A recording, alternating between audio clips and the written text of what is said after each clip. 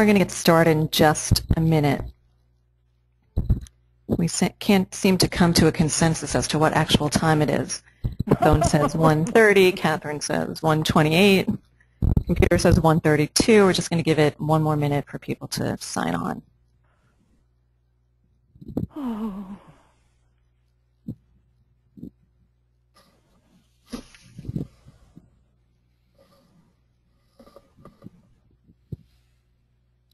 Okay.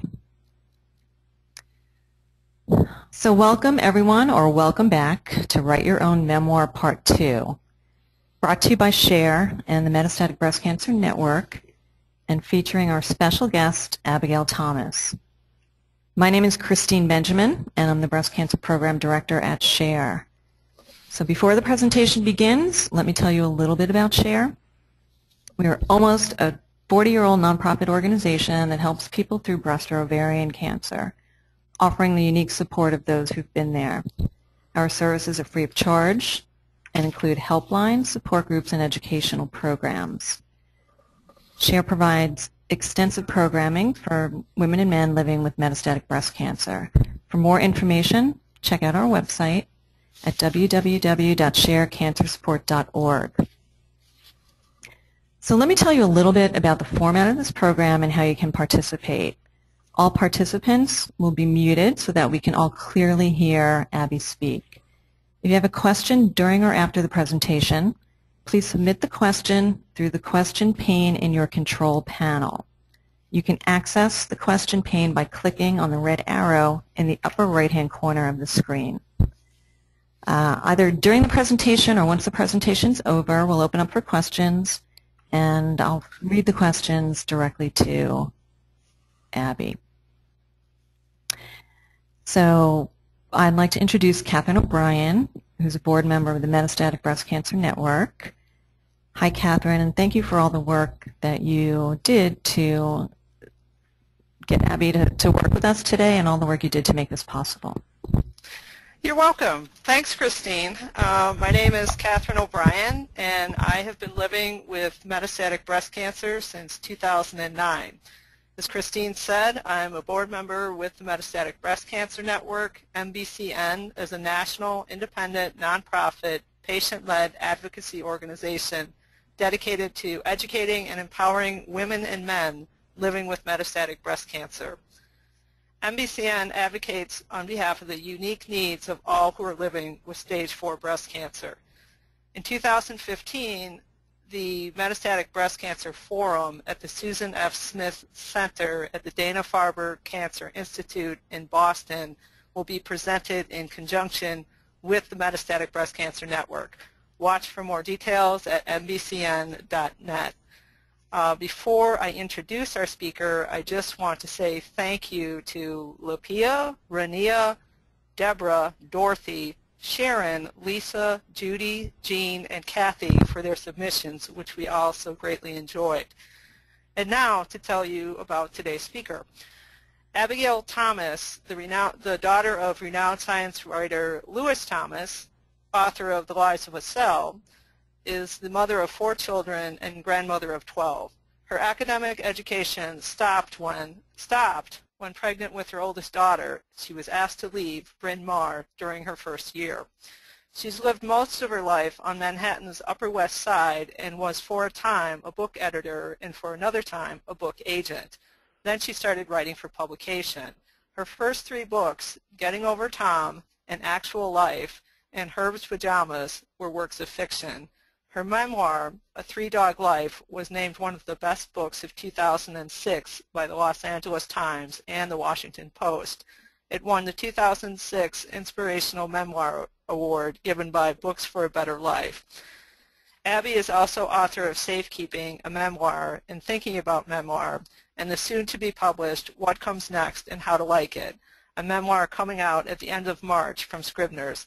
She teaches writing workshops and leads the Memoir Group at Kingston Oncology Support Program of the HealthAlliance of the Hudson Valley. Abigail lives in Woodstock, New York with her dogs. And welcome, Abigail. The floor is yours. It sort of scares me when you say the floor is yours. thank you, everybody who sent in work, because I was amazed by all of it. There was so much variety. There were words to live by. There was raw emotion. There was thoughtful reflection, fear, gratitude, loss and reconnection, cancer head-on, cancer mentioned as part of a larger piece, the whole gamut. There were descriptions that took us into attics and basements with such detail that I was very glad I wasn't there, although they were wonderful.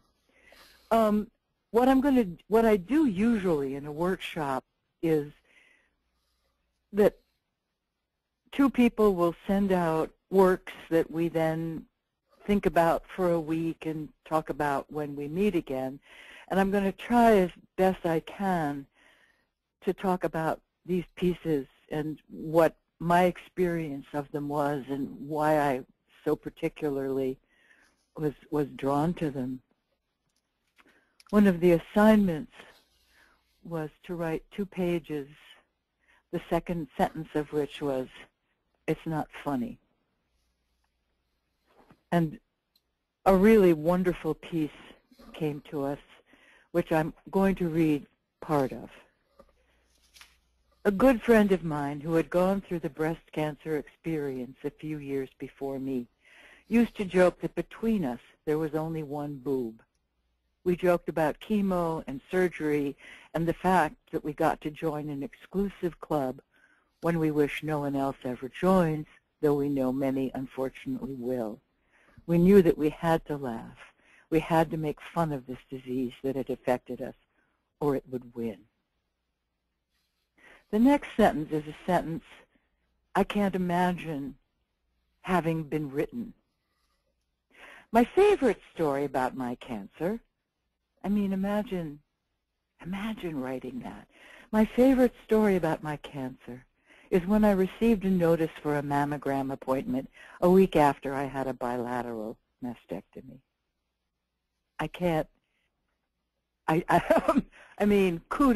Kudos to you to even be able to say my favorite story about my cancer. Then there's a wonderful bit which goes like this. Recently, a North Carolina state representative introduced a bill criminalizing nipple exposure. Though this would affect possibly a small minority of women who bear their breasts for various political, sexual, and who knows what reasons, it would also affect the mother attempting to breastfeed her child when out and about. I am a strong supporter of breastfeeding and know that although most try to do so modestly, there are times when the dreaded nipple may be inadvertently exposed in the public arena. Nursing in bathrooms could solve the problem, but it isn't comfortable or, in my opinion, sanitary. There were protests planned, and I had an idea. I'd stand in front of the police who would be ready to arrest any woman exposing their breast and make a big deal of preparing to unbutton my shirt. As soon as I had the cops ready to slap the cuffs on me, I'd rip open my shirt and wait for the look of befuddlement as the cops see that although I've exposed my chest, there are no nipples or breasts to be seen. But the bill died, and the protesters went home. Yes, breast cancer is not funny. Just the word cancer conjures up thoughts of horrible treatments and equally horrible deaths. You worry about your loved ones being left behind. You dread going bald, and you hate how your life goes from juggling play dates to juggling doctor's appointments.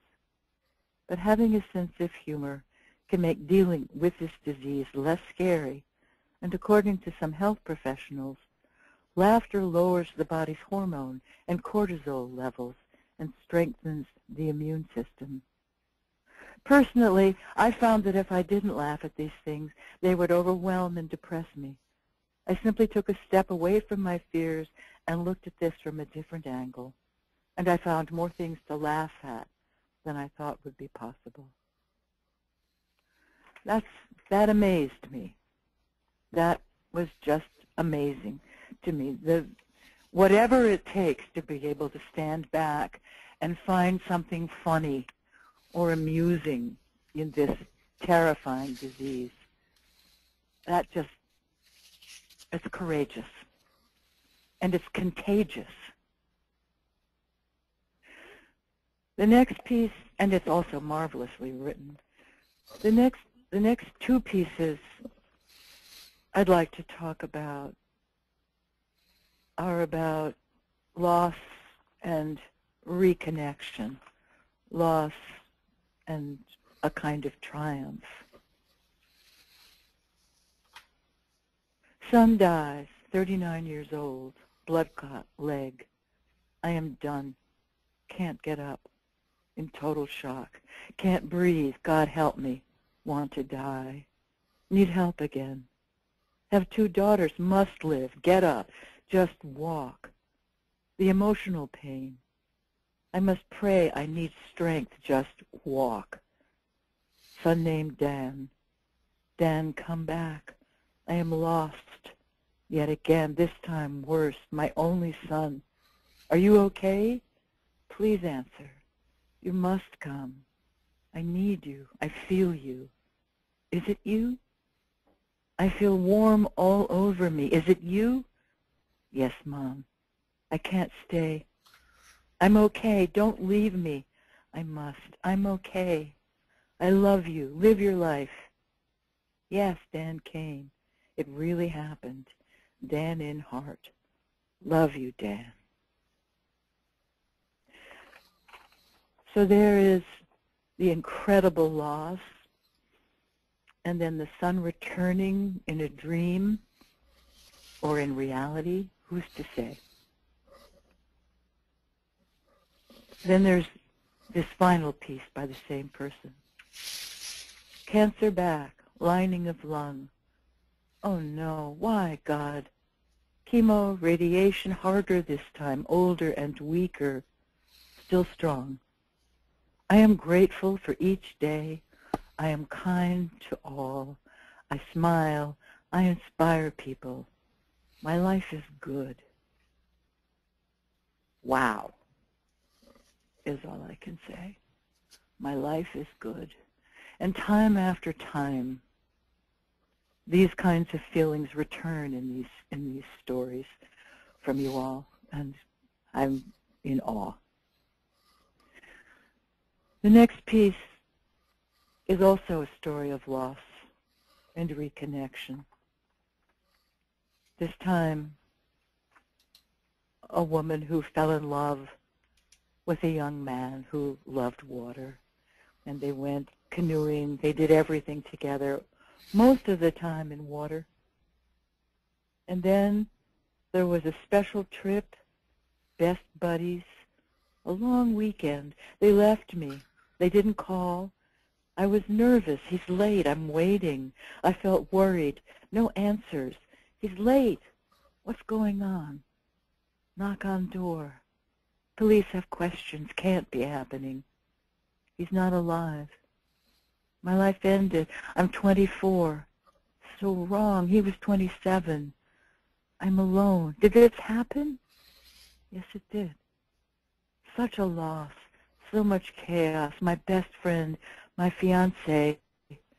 What now? Call family, cancel wedding, can't understand. Drowning in water. He was experienced. They had life jackets. Swept away forever. Rapids approaching. Can't believe it. I can't live. I want him. I need him. He's my fiance. He wooed me. He loved me. He left me. And then later, this is a dream. We get married. I wake up. It's a dream. I miss him. I ache. I'm lost. He was 27. I am 24. I fear water. I won't forget. He loved water, canoeing every chance. I still dream he was mine. He's my angel. 30 years later, I think fondly, he loved water. So the first part of this poem is so immediate. It's exactly as it must have felt when it first happened. And the second half, 30 years later, I think fondly, he loved water. It's beautiful. It's beautiful, the perspective of 30 years and the ability to love what he loved, maybe without the same raw emotion of loss. It's interesting how many people wrote to the assignment of 2 pages that take place entirely in water.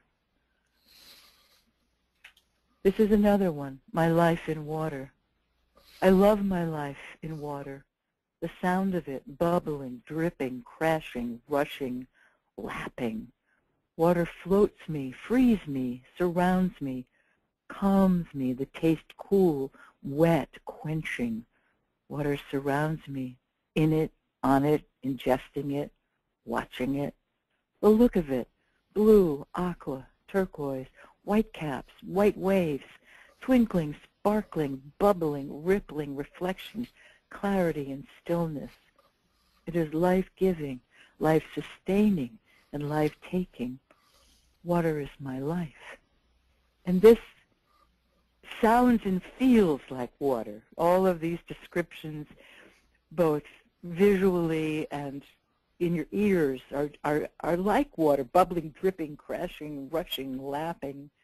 And then the feeling it gives you, the calming feeling. It's a wonderful poem. There were also a whole bunch of people who wrote the 10-year, three-word sentence, 2 pages, and there was one that made me laugh, but also made me curious. This is the second stanza. My sister came. She was red. She was fat. She slept lots. Mom loved her. Dad loved her. I was jealous. I was bad. Mom spanked me. Then there's a 3rd child born. Carol is born. She is pale. She looks angelic. We like her. We are 3. She grows fast. She babbles a lot. Diana's her mom. I'm her mom. Mom's her mom. Too many moms. Mom yells a lot. Dad gets quiet. We hide sometimes. And there's a moment when I want more. We hide sometimes. Sometimes in these 3-word sentences, there's a place to begin or a place to elaborate.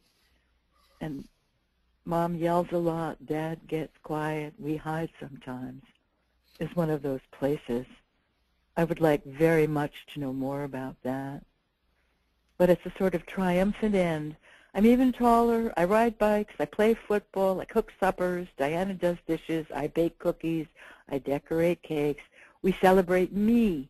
I'm 1 decade. There was an assignment I gave, 9 things I do remember and 9 things I don't remember. And every now and then in these assignments, there's something I want to ponder. And the first sentence of this assignment is, the ability to forget is equally important to human beings as the ability to remember. Now that just stopped me. The ability to forget is equally important to human beings as the ability to remember. That's a wonderful thing to think about. That's I wanted to write my own essay about that. It was terrific. And the things that followed were honest and true. The last of it is, life is too short for bad memories. And I think we have to learn getting past any painful past, especially anything related to cancer, and learn how to live a fulfilling life that is absolutely amazing on a daily basis. Empowerment should come from within. And that's one of the things that's repeated again and again in these pieces. Live life on a daily basis. This is all about the moment. This is all about now.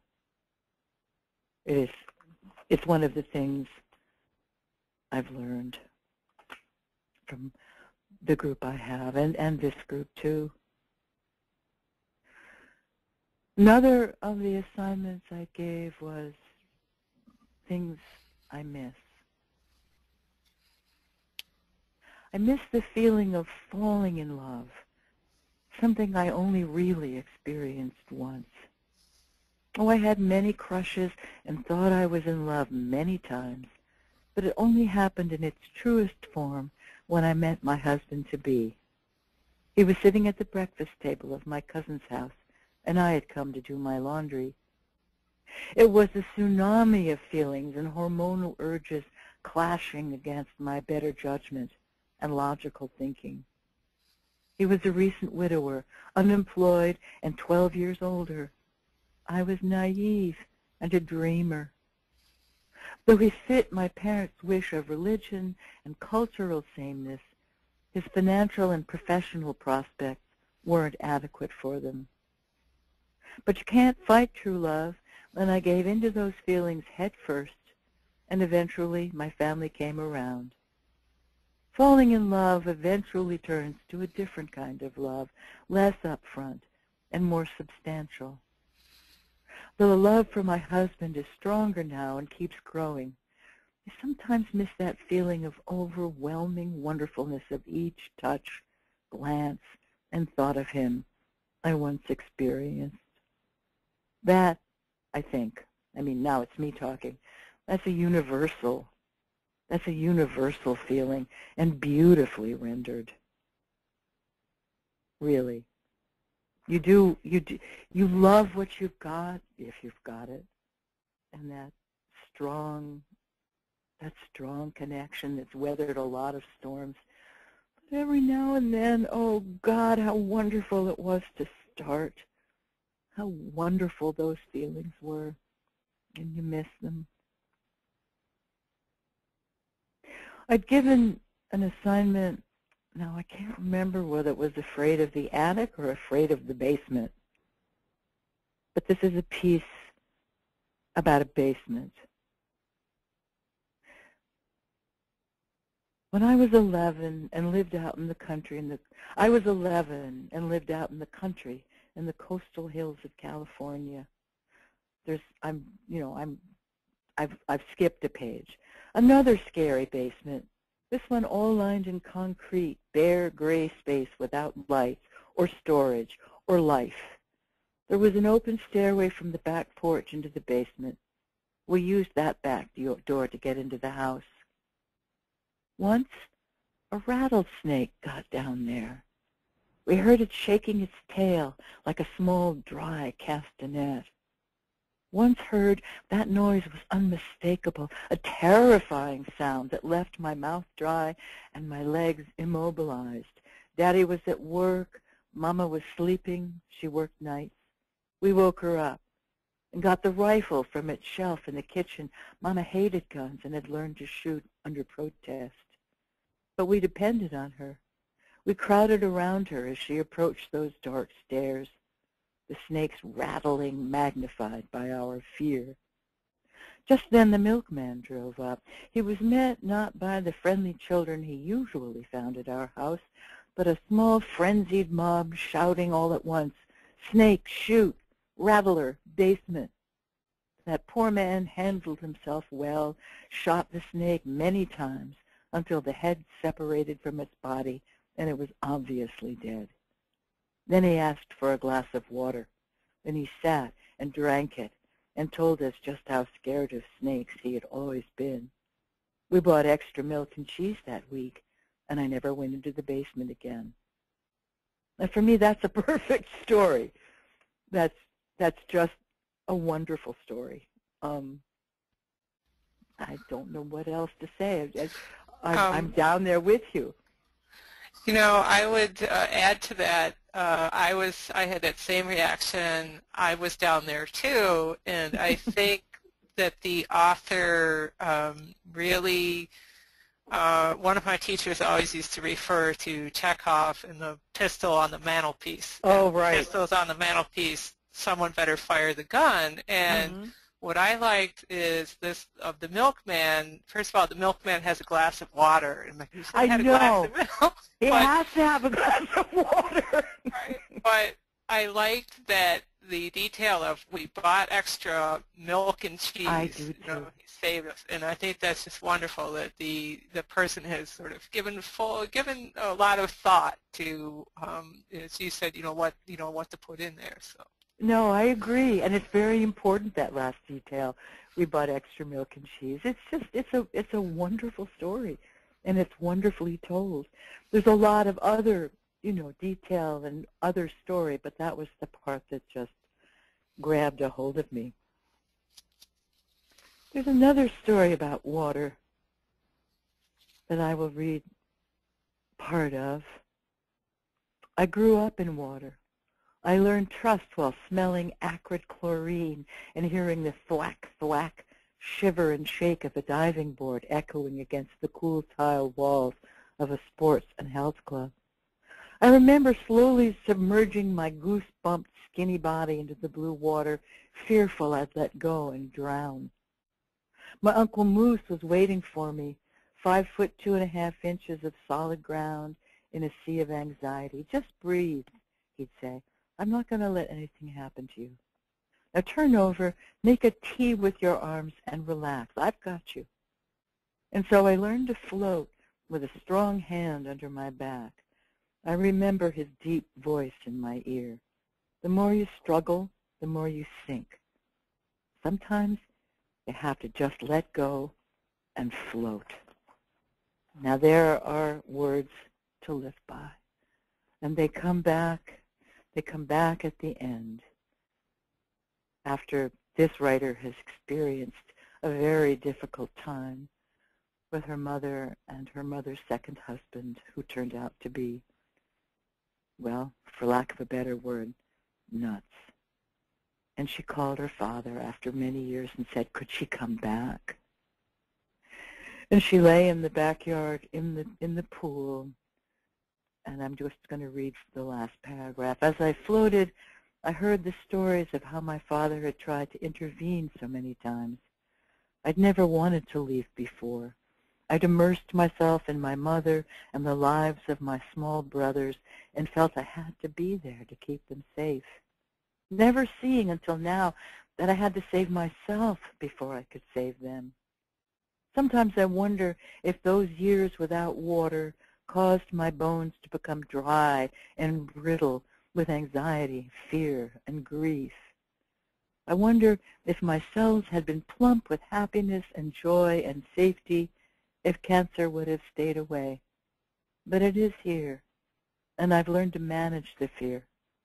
When I start struggling and sinking into the despair, I hear my uncle's voice in my ear. The more you struggle, the more you sink. Sometimes you have to just let go and float. To remember, I mean, everybody, I think, or many of us have had moments when somebody said just the right thing at just the right time, and it comes back and back and back when you need it. And I can't think of better words than sometimes you just have to let go and float. It's a wonderful piece. There's another piece by a woman who has suffered a lot. I mean, not that we all haven't, but this particular person has a child with bipolar disease and has been a threatening person, has wielded machetes to her mother, has been incarcerated, all kinds of very difficult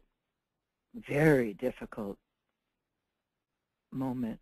But almost every paragraph ends with, all is well. Stress is everywhere, but I'll survive. Loving new position, all is well, all is well. Writing, writing, writing, many things uncovered, light shines brightly. Oldest at home, looking towards future, much brighter days.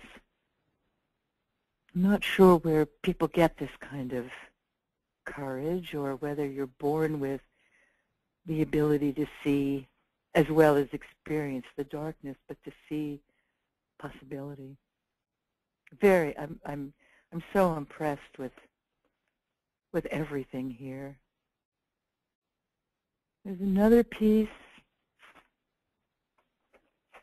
which I will just read part of. A diagnosis of cancer, or any life-threatening disease for that matter, changes your world. It impacts the world of those around you. For me, most of these changes have occurred subtly and slowly over time. It's like one day you wake up and realize how much things are different. But then there are defining moments, like in August, that are sharp and cutting.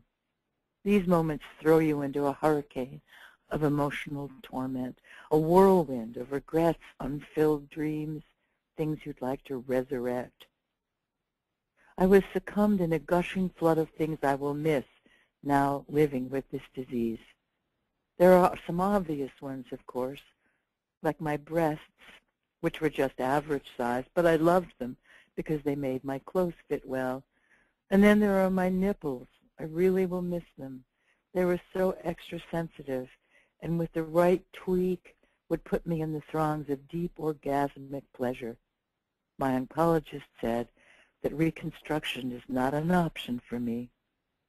Then there are the not-so-obvious things I miss, like the thought of even appearing sexy and whole when I take my clothes off before intimacy.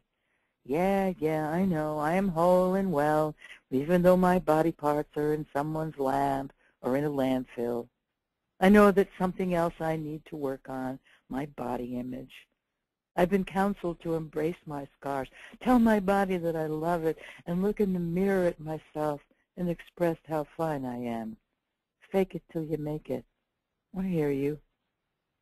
Besides my body parts, I really miss my husband, the father of my 2 children who died. He transitioned 8 years ago. We weren't married when he died, but that didn't impact our love for one another. I miss his gentleness. I miss his caring for me when I was sick or under the weather or recovering from childbirth. I miss his cooking and serving me in the bed. I miss having a dedicated, loving soul to travel this journey with me. Going through this disease without him or any loving partner is torturous. I miss his tenderness and caring. I miss that I can't even call him and hear his consoling voice. I'm tearing up now, caught in my victimhood of sadness.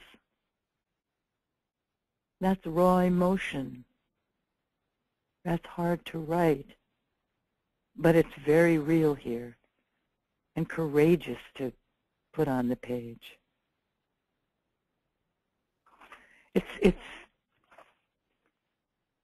Well, it is what it is, but I really loved it.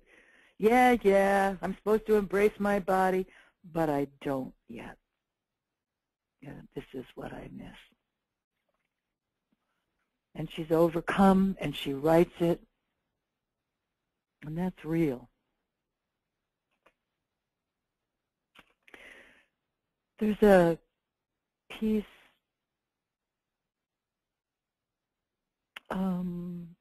about an attic that I really, the description of which was so so real that I could feel myself in there. The attic always called to me to explore it, to discover treasures that may be hidden there or old memories packed away for another time. It was also such a contrast to the nicely furnished walls and carpeted floors of our mid-century house. Trusses and beams, rough wood flooring, and plywood ceiling made up this space, and the color was all within the brown and yellow spectrum, neither of which was used in the main part of our home. It was partially floored, and I was admonished to stay away from the edges with the pink cottony insulation that offered no support for foot traffic. I learned the hard way that as I got taller, the rafters had a way of knocking stars into your field of vision if you stood up too quickly. There were strange-looking tubes that snaked around the attic floor like the tentacle of an octopus that were hard for me to climb over, and I thought dangerous to touch. Wow. And then, a little later, an old crib was in pieces and propped against the side of the attic. Next to it was my father's old army trunk with stiff leather mittens, several hats, and other odd bits and pieces. In a box nearby was a nearly life-size doll whose eyes used to open when she was stood up and close when she was laid down. Only now just one eye would close, so she stared one-eyed up at you when you opened the box. Most of her hair was gone, and her dress was torn. There were other dolls in the box, some I remembered getting for birthdays and Hanukkah. Others seemed to have always just been there. There were old lamps and fireplace tools and empty boxes for various small appliances tossed about. What both attracted and repelled me were the carcasses of dead, dried-out lizards that could be found in the screens under the roof vents. They sought shelter, but found only death. It always made me think of a witch's brew, eye of newt, tail of lizard. In fact, I sometimes thought that this was where the witches lived, since my brother told me I wasn't really his sister, but something the witches dropped on our doorstep. Pieces of dead, dried-out roaches gave this notion more credibility in my young imagination. I'm in that attic. I see all the mysterious boxes and things that have things you can see and can't see, the history of a family, the history of a family's family, you know, before this family. And it's just, and then the idea that the brother said, you're not really part of this family, you're something the witches dropped at our door. How many brothers have told their sisters, you're not, you know, you're adopted. It's just a perfect depiction of childhood using this extremely good, evocative description of a place you're not allowed to go but go anyway, and the mystery there. There's another person who wrote the things I miss. And this, again, is not starting at the beginning. It's sort of in the middle. I miss each of the non-human family members, the dogs, cats, birds, even the fish, turtles, and reptiles who shared my life at some point. They were my friends and teachers, protectors of my children, and constant entertainment.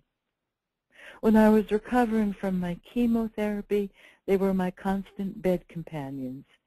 There were times I'd wake from a nap with a cat and dog under each arm, my angel wings, I used to say.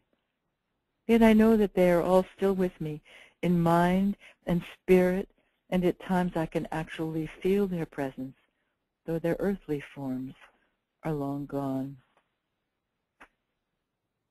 This is a moment, this is an essay in which cancer is sort of mentioned only in passing.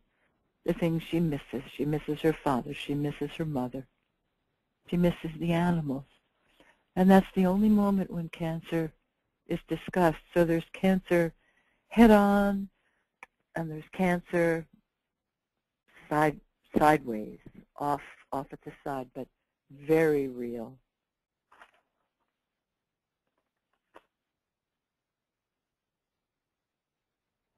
I also want you to remember that. You know, What? Oh, I was just going to mention we also had a very interesting perspective. We had a caregiver submitted some writing about not only being a caregiver and as anyone would be being in unfamiliar territory in cancer, but she was not a native English speaker, and she had, I was so moved, she wrote about not knowing what metastases meant and having to then translate that. Exactly. And the difficulty of being the caregiver. I think I know which one this is. But I think it's the ability to forget is equally important to a human being. Yes. As the ability to remember. Yes, and this person became an advocate for, or is a translator for people of her language who are not familiar with English, and that kind of enormous help, and also just mission. You know, this is what I'm meant to do. I wish this weren't the way I was meant to do it, but this is what I'm meant to do. I'm glad you're chiming in, because I don't always, I have my own take on these, and there are a million different ways to discuss what this writing is. I'm going to end with part of an essay about there are many things I miss. I'm going to die soon, and there's nothing anyone can do to stop that. We're all terminal, but the old adage is true, because ignorance really is bliss. My bliss was shattered when my ignorance was taken away, and I really missed not knowing. I miss trying to talk my husband into a second child, and I miss people not looking at me with sad eyes. I miss wondering if I should go to art school or not, or maybe I should just start an animal shelter instead. I miss the ignorance of leading a life without the worry of what it will feel like when my liver fails. I really miss not knowing that I'm going to die of metastatic breast cancer. Here are the gifts I've been given, though. I have a unique perspective by viewing life through a very rare set of lenses. I get to live my life as a young mother with an acute awareness of her own mortality. Almost nobody can look through my lens and see the same colors. I'm no longer worried about finding a great job or conquering the world with my amazing ability to balance PTO, a nutritious dinner, and fantastic window treatments. The curtains. I'm grateful that for a short period of time I can slow down and watch my daughter, drink tea, do puzzles, read a book, have friends over when I'm wearing pajamas, contemplate, grow, love. I miss my life before, when I was ignorant and life seemed limitless, when my biggest worry was finding a public school job and getting my daughter into a good daycare. That life was great. I would never trade back, though, because the life I have now, though shortened and filled with a lot more sickness, is completely amazing. I'm finally proud to be me, because I truly know what matters to me. I would never give up the chance to appreciate every second of my husband and daughter, because now life is so much richer. You're welcome to stop by any time, man or woman. We can sit in silence or not. Everyone is welcome, though all cannot see. I found that incredibly beautiful and welcoming, and just a perfect example of what happens when you know that time is limited and you live for right now, which really is all we have. There isn't anything except right this minute. And people who are ill have something to teach us. We can learn from. I really loved all these pieces. I know that there are things I didn't emphasize, and I'm hoping that Christine or Kathy will be able to bring up parts of these excellent pieces that I thought were excellent too, but wanted to use to, I just wanted to use in my own way, because I learned so much from them.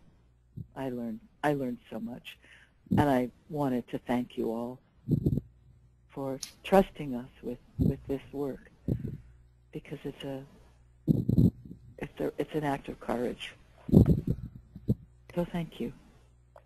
And thank you, Abigail. And even though I had read most of these pieces, I must say, when you read them out loud, you made me understand them in ways that I didn't before. So that was wonderful. Thank you. Oh, I hope that it did justice to those of you who are listening who wrote these pieces, because they really were remarkable, every single one of them. Every single one of them had something so important. So Catherine, you must have been reading my mind, because I was thinking the exact same thing when you said it. And, the pieces were all so incredibly powerful. Some brought me to tears, which yes, is not an easy thing to do. Me too. And then, Abby, to hear you read them just kind of brought them to a whole nother level.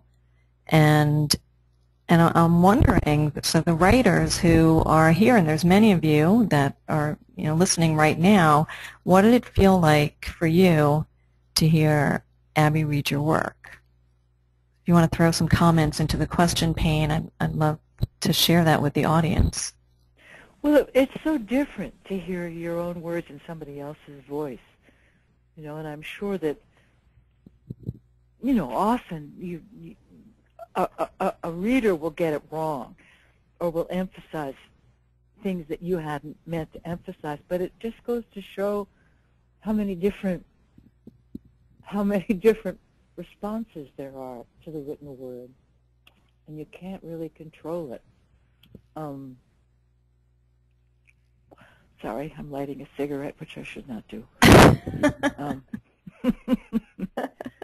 But I'd love to know. It's easy to read your own work, or it's easy for me to read my own work, but it's a real responsibility.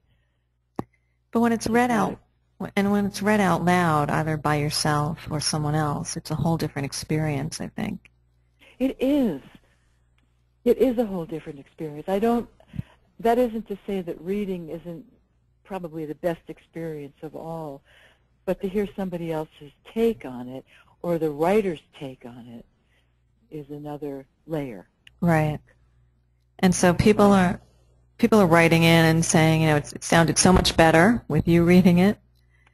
That's very silly, but thank you. Someone said that hearing them in your voice made it sound like your story also. But they all are my story. Right. They all are our stories. That's what's so remarkable about this. Well, I haven't. I've only suffered for my daughter, but we've all had so much suffering and so much longing in common. That it is everybody's story. But each individual has written it her own way, and it's remarkable. Sorry, I've used remarkable far too many times today. So some people are asking, what can they do to take it any further? Do you have any guidance? The only guidance I have, besides joining, can I talk about that? Yeah. Group? Mm-hmm. Okay. I think we're putting up, I think Cher is going to put up a closed Facebook page for any of you who want to continue as a group writing. And I'll be happy to dip in every so often with assignments and comments. But for me, the most helpful thing I did when I first started to write was join a workshop where nobody was nasty, nobody was a pushover, but there was encouragement from all sides. And I'm hoping you guys will want to do this, because I think it's terribly hard to write all by yourself, especially if you're just beginning. Although I do think some of the people writing today have probably been writing for a while. But anyway, that's my sort of all-purpose suggestion. The other is to read and read and read, and write and write and write, and read it aloud to yourself to see what the rhythm is, to see where your voice suddenly goes dead and you realize either this is boring or I'm hiding here. Because sometimes when your voice, and you'll know it when you read it, when your voice gets bored with itself, either there shouldn't be there or there's something hiding behind that paragraph, like behind a couch, and you have to figure out what it is that you're not saying.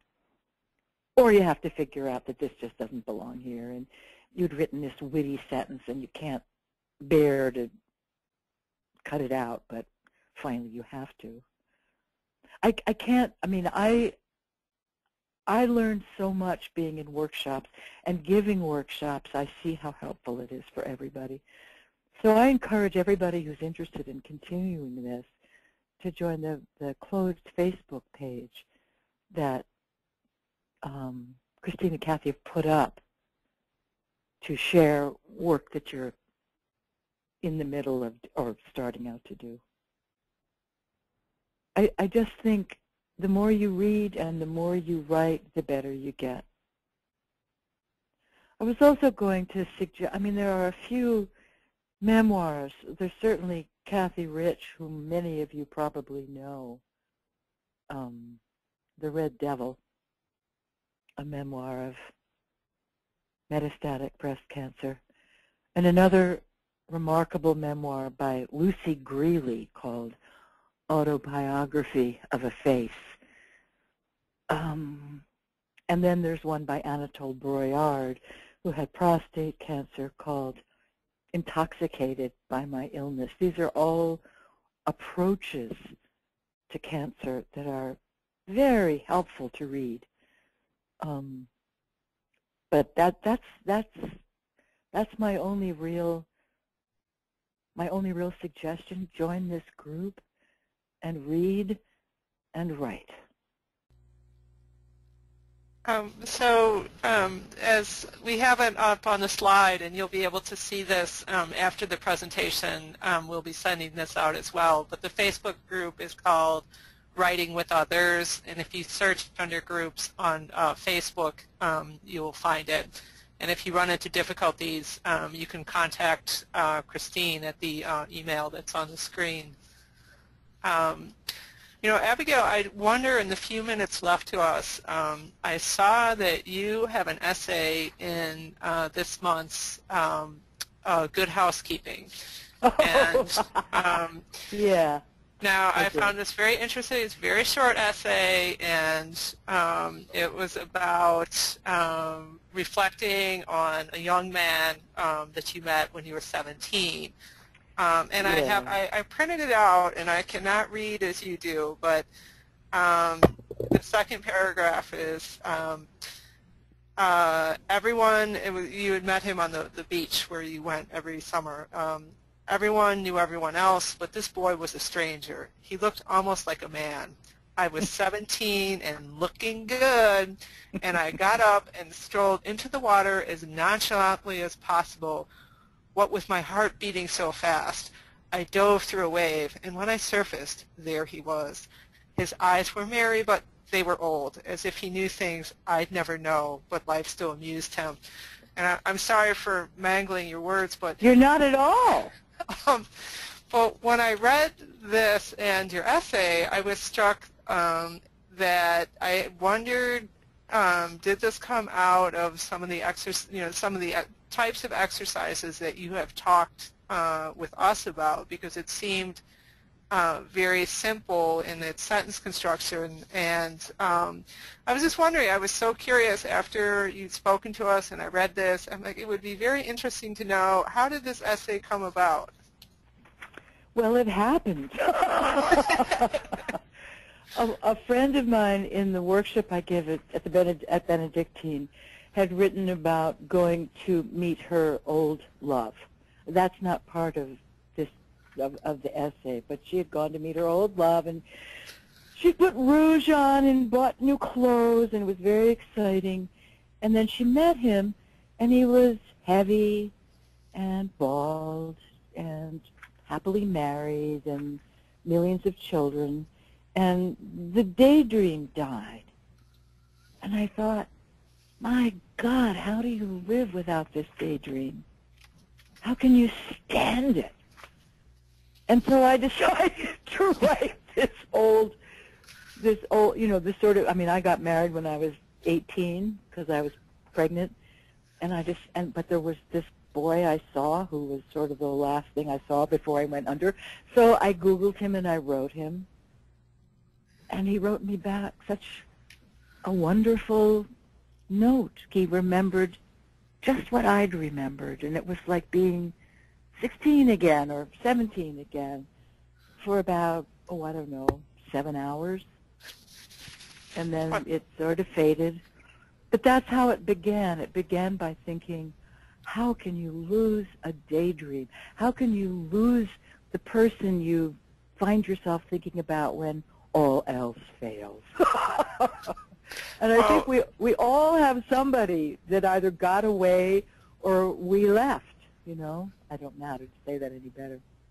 But I liked particularly towards the end when you described, you know, how pleased you were to get this lovely email back from your old flame, and you said, I was 71 again, not 17.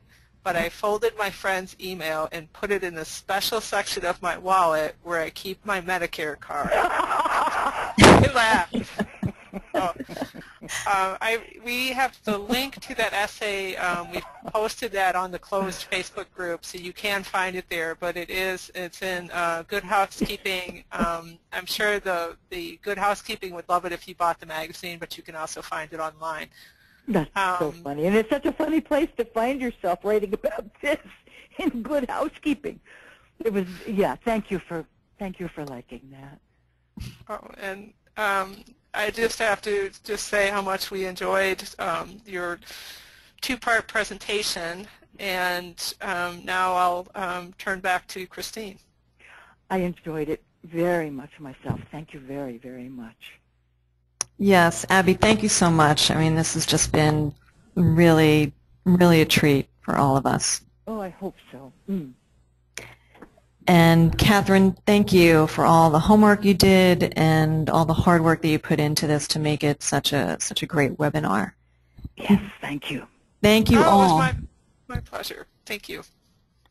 Are we saying goodbye? Well, let me just finish up here. So thank you all for your participation and the writers that sent in your messages, sent in your work. I hope that you join the closed Facebook page. And a recording of this webinar will be available soon. You'll be notified when it is so you can listen to Abby read your work over and over again. Thank you so much. Don't forget to check out SHARE at sharecancersupport.org and the Metastatic Breast Cancer Network at MBCN.org. Thanks so much. Thank you both. Bye. Bye-bye.